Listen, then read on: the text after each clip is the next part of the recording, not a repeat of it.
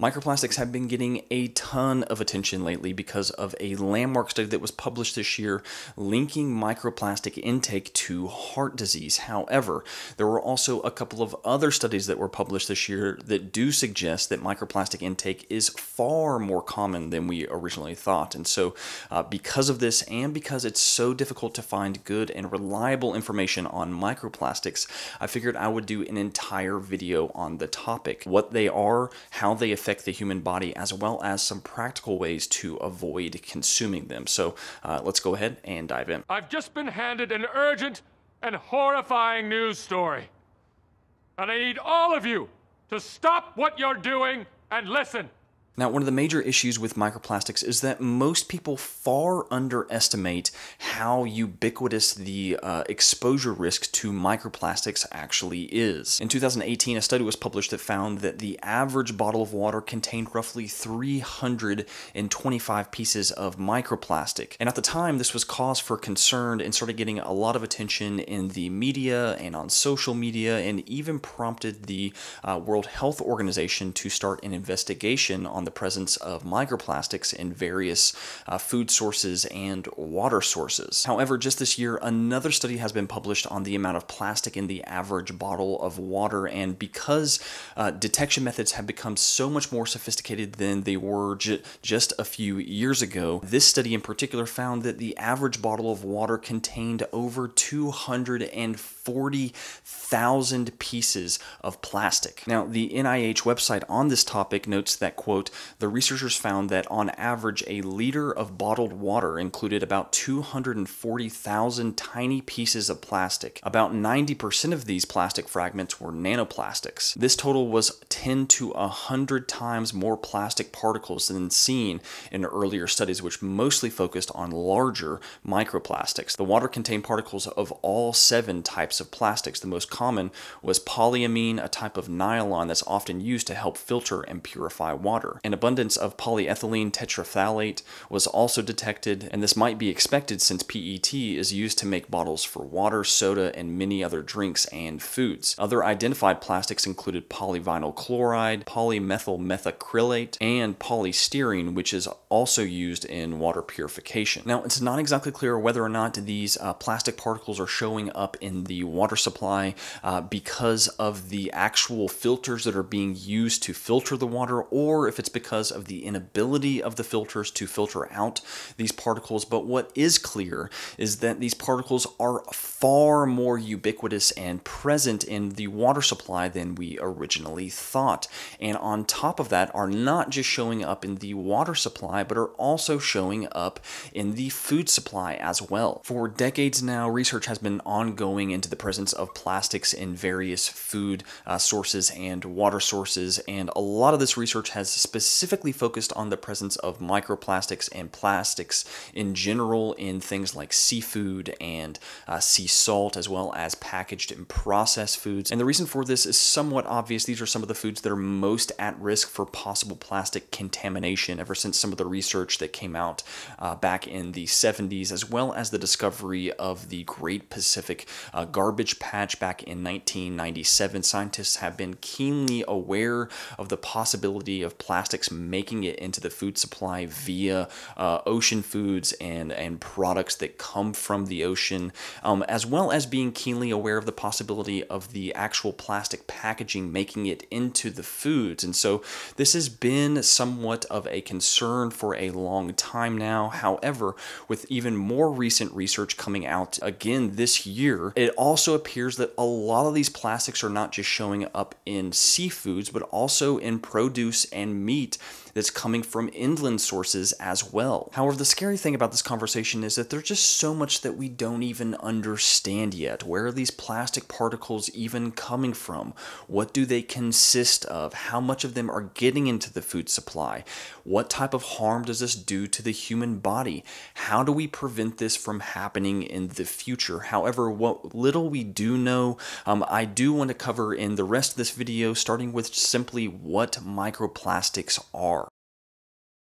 Now, as we'll talk about here in a minute, one of the best ways to reduce your microplastic exposure is to actually filter your drinking water. However, the reverse osmosis process is notorious for also stripping some of the electrolytes from water, which is why today's video is sponsored by Element Electrolyte Drink Mix. Now, in the nutrition community, we always like to talk about the benefits of the essential nutrients, the essential vitamins and minerals. However, what often gets left out of this conversation is the absolute essential nature of the electrolytes, including sodium. Yes, sodium is super important for overall performance, physical performance, but it's also extremely fundamental to overall health. Now, what I personally like about Element is that not only is it an optimally formulated blend of the electrolytes sodium, potassium, and magnesium with a hefty dose of sodium for the performance edge, but they've also figured out how to nail the flavor profile without using any of the garbage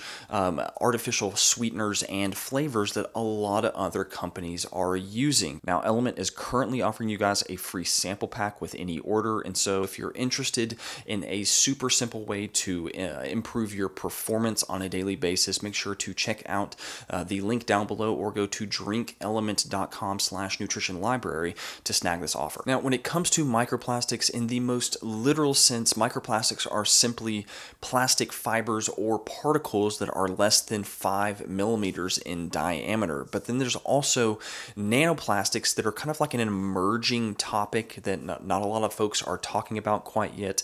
However, this will be a major part of the discussion moving forward, and it's worth mentioning that nanoparticles are even smaller than microplastics in that they are less than 100 nanometers in diameter, and also explains why up until this point it has been extremely difficult to identify them. Now, these micro and nanoplastic particles can be composed of any one of dozens and dozens of types of plastics. However, for the sake of simplicity and for the sake of recycling, these plastics can typically be categorized into 7 primary types of plastic. However, even beyond those 7 types of primary plastic, there's also dozens and dozens and dozens more types of plastics that are able to make it into the food and water supply in the form of micro and nanoplastics. And then on top of the fact that there are dozens and dozens of types of plastics that are becoming microparticles and nanoparticles and making it into the food and water supply, there's also a handful of chemicals that have been known to leach directly from plastics into water and food, depending on the context. Now, the reason I bring up the composition of microplastics and nanoplastics is because there are literally thousands and thousands of plastics and plastic derivatives that are in the environment that we're coming into contact with on a daily basis. And the truth of the matter is that it is embarrassing how little we know and understand about the possible toxicity of these compounds. Rigorous safety testing has been performed on a handful of these compounds. However, because of the vast quantity of them, that it's just impossible to rigorously test all of these types of plastics. And even the ones that we have tested, almost all of them have shown some level of toxicity. They appear to disrupt hormone function, cause cancer, cause neurological damage, lung damage, and according to the most recent research, also possibly contribute to heart disease. Now, I wish I could go into a comprehensive breakdown of all of these plastics and how they specifically interact with the body and how they interfere with health and bind to specific receptors and interfere with DNA replication. However, this is literally impossible because of the sheer number of different types of plastics that exist. Sure, we have a little bit of comprehensive data on a very few handful of these types of plastics, but by and large, we know absolutely nothing about these plastics. And because of this, it's usually, in a practical sense, more practical to assume that almost all of them are toxic to one degree or another. Sure, some of them might be safer in certain contexts than other, but the reality is that we simply don't know. There is a massive black hole of information surrounding most of these plastics. And in that type of scenario, it's usually best to assume the worst about most of these. Now, another reason to assume the worst about most plastics and to avoid most plastic is because it's so hard to control for the use of plastic. A certain plastic might be that's toxic to consume, might be used in clothing, for instance, under the assumption that no one's going to eat clothing. However, that same plastic through secondary mechanisms can enter into the environment and then enter into the food supply and then cause toxicity secondarily to its primary use case. And on this point, there's actually some interesting research recently that has demonstrated that this is actually what is happening. For instance, this study that was published just this year found that the microplastics that were found in not just seafoods but also inland sources of meat and produce were not microplastic particles, but microplastic fibers that originated from clothing. Yes, you heard that right. Plastic fibers from clothing in meat. And now the reason I bring this up is that you wouldn't typically expect to find microplastic fibers from clothing in meat. However, this is not one of the original risk assessments that polyester and nylon went through when they were originally being approved for their use in clothing. However, these fibers are making it into the environment and then making it into the food supply, which does bring up a fantastic question, which is, how the heck is this actually happening? Now, the interesting thing here is that this is happening through several different mechanisms that are fairly disturbing if you ask me, but one is that when you wash your nylon and polyester clothing, that water, that wastewater goes to water treatment facilities, and water treatment facilities are extremely inept and incapable of filtering out those microparticles from the water before they dispel it back into the environment, and then that water is what's being used to water our food crops, water the animals that we are consuming, as well as water us as individuals. And because of this, those microparticles are getting into the water supply on a mass scale and then entering into the food supply secondarily. And then the second way that this is happening is that these same water treatment facilities that are filtering our water, the nylon and polyester microfibers that they are able to filter out are being compacted into what's called biosolids, which is just simply human sewage sludge that is then being sold to various companies that are then using that biosolid, that human sewage, to then fertilize the land that they're growing our crops and feeding our meat on, which is, again, extremely disturbing, but is another way that these polyester and nylon microfibers are then getting into the environment, getting into our food and water supply, and eventually getting into us. And then the third way that these microfibers make it into the environment and eventually into the water and food supply is through just throwing away polyester and nylon clothing. When you throw them away, they go to the landfill, and landfills are not perfect at keeping containment from the environment. And so when they are overrun with just massive loads of not just macroplastics, but also microplastics from clothing, it's impossible to keep these from leaching into the environment. And then the fourth way is also alarming, and that is through the air. Do a quick experiment for me. Don't dust your home for over a month and then examine the dust that settles in your house. What you'll find is that over 50%, and this has been found in studies, that over 50% of the dust that is found in your home is literally microplastic fibers. And so you're also breathing in the microplastics in your home. And so there are several different mechanisms by which these fibers, these microplastic fibers, can enter into the environment, and pretty much all of them are somewhat alarming. Now, I know this is all pretty discouraging to find out that pretty much all of the food and water that you could probably be consuming is completely contaminated with microparticles of plastic that are typically coming from actually your clothing.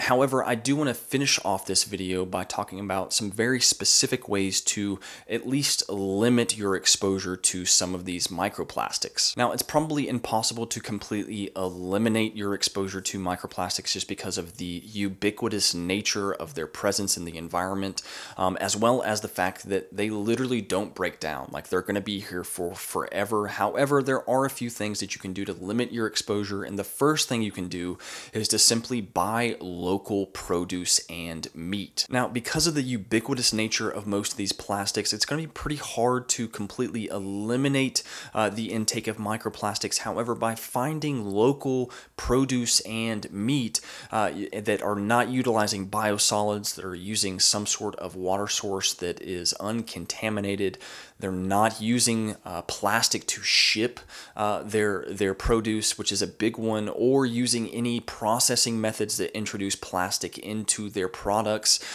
This can largely at least reduce the amount of plastics that you're being exposed to, specifically through your produce and your meat. The reality is that almost everything you find in a supermarket has been processed and shipped and packaged in plastic, and so one of the only ways to avoid this reality is to just simply find local people that are making food, that are producing produce and meat, and just simply buy it from them and cook your own food. Now, the second way to at least minimize your intake of microplastic, which I'm a huge fan of, is to simply drink exclusively either one, a local spring source, or two, a reverse osmosis water. Now, it is really difficult for a lot of people to find a local source, a spring that is local that you can actually collect water from. And so this is obviously the best option that you might have to collect water that's coming out from the earth and that has been uncontaminated by any sort of microplastic.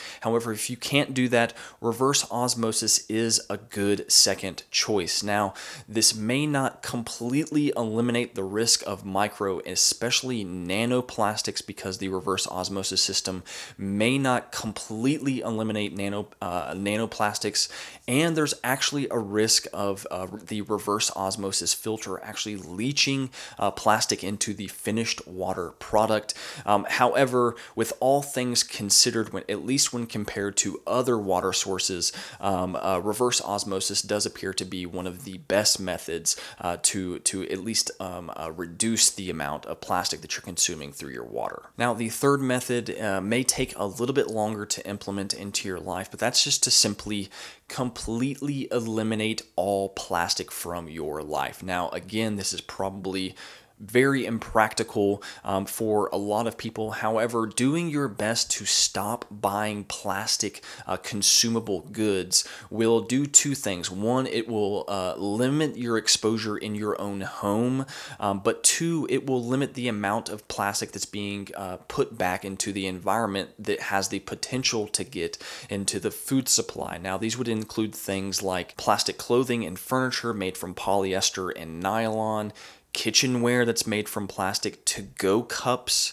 are lined with plastic, plastic packaging, cosmetics, toys, bedding, pillows, rugs. Figuring out how to replace all of these items with non-plastic goods is going to do two things. It's going to reduce your immediate exposure to plastics in your own home, but it's also going to reduce the amount of plastic that's being put into the environment that then your grandkids are going to have to deal with. And so I'm not usually a huge environment guy. However, in this specific instance where the interests of human health and the environment coalesce and intersect, I am a huge proponent of taking somewhat extreme measures to protect your own health, but also protect the health of generations to come. Now, I know a lot of my detractors are going to be saying something along the lines of, how the heck do you expect everyone to implement all of this? And the reality reality is I don't. I don't expect anything from anyone. However, I do think we have a responsibility to at least move in the right direction. And so I hope you guys did find this video to at least be a little bit helpful and not completely depressing. But it's pretty much all I have for this video. So if you guys have any questions, feel free to leave a comment down below if they don't get disabled on this video, as well as a link to a complete at-home hormone panel where you can see how much microplastics have been affecting your hormones, as well as to some other links to a lot of cool other products. But other than that, I will see you guys next time.